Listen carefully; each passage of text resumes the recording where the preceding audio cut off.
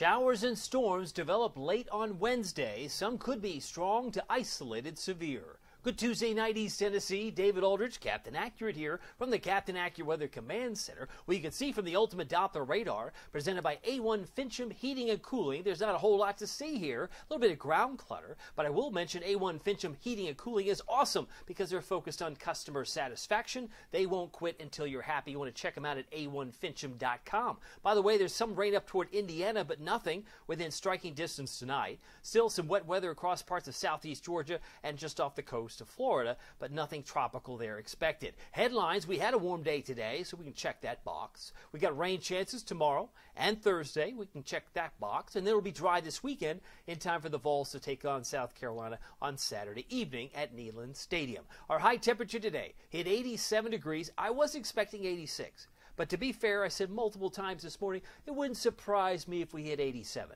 Well, we hit 87 in Knoxville. We hit 87 in Oak Ridge. But not everybody got to 87. To keep in mind, normal high is 79 this time of year.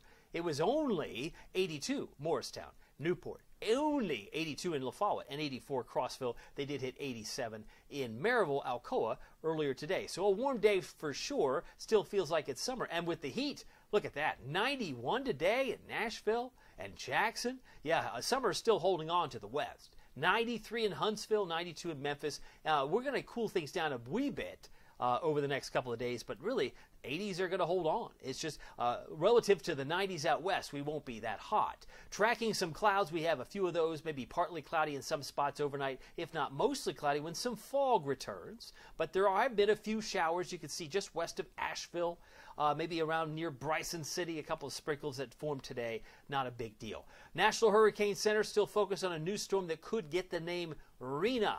That's R-I-N-A. And that's the storm that may form in the next 7 days or less.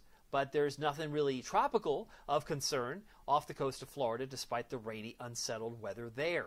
Meanwhile, the storm that has formed is Philippe, and he's pretty much going to be fading away over time. So Rena, Sean, and Tammy, the next three names on the list. Storm Prediction Center, as we've got scattered severe storms in yellow, but the isolated is the dark green. Where is that located? It's parts of East Tennessee. It's central Kentucky, a lot of the Commonwealth, including Lexington, Bowling Green. But if you look back toward Nashville, Cookeville, La Follette, we're all fair game for some strong, if not isolated, severe storms on Wednesday. That's not to say we couldn't have some downpours in Newport. We could. That's not to say we couldn't have some downpours in Maryville. We could. But areas around Crossville, Wartburg, Jamestown may be more prone to pick up some stronger storms tomorrow. We'll keep an eye on that. Thursday, pretty much isolated storms possible, but nothing severe as there's no dark green areas here, but we'll have the potential for some thunder on Thursday. Here's the futurecast. I thought you'd appreciate taking a closer view. By tonight, you notice how the clouds stream back in. That's why I said partly to mostly.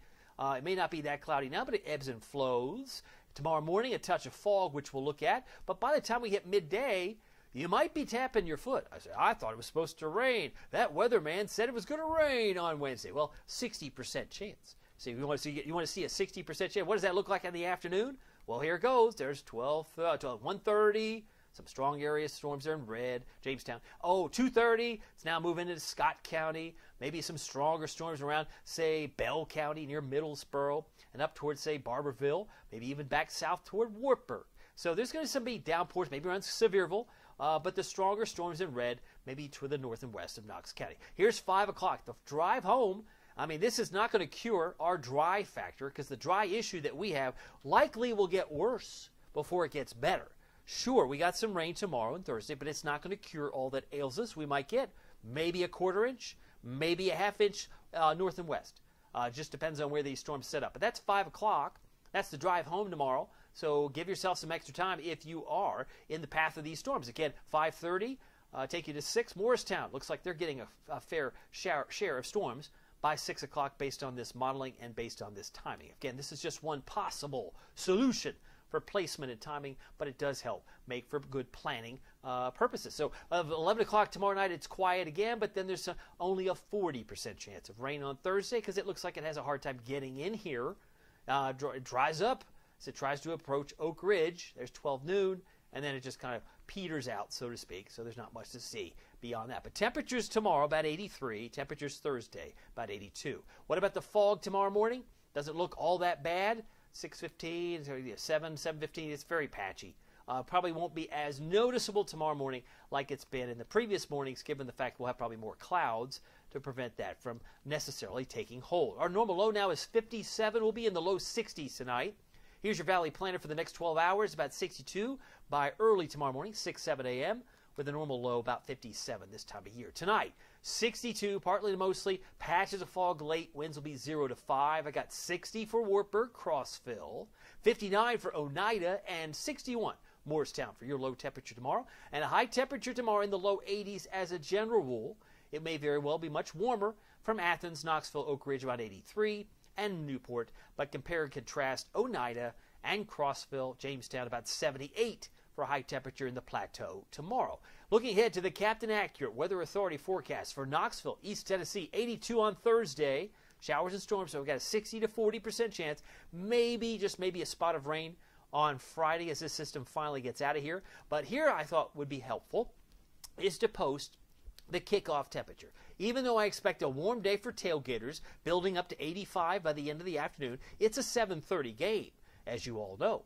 Kickoff temperature I expect to be around 75, so we'll be in the mid-70s, very comfortable, mostly clear. It's going to look really sweet, but we're still in the mid-80s heading into the last few days of September. In fact, September ends Saturday, and of course, October 1st is Sunday. So a couple of days of October, still unusually warm for this time of year.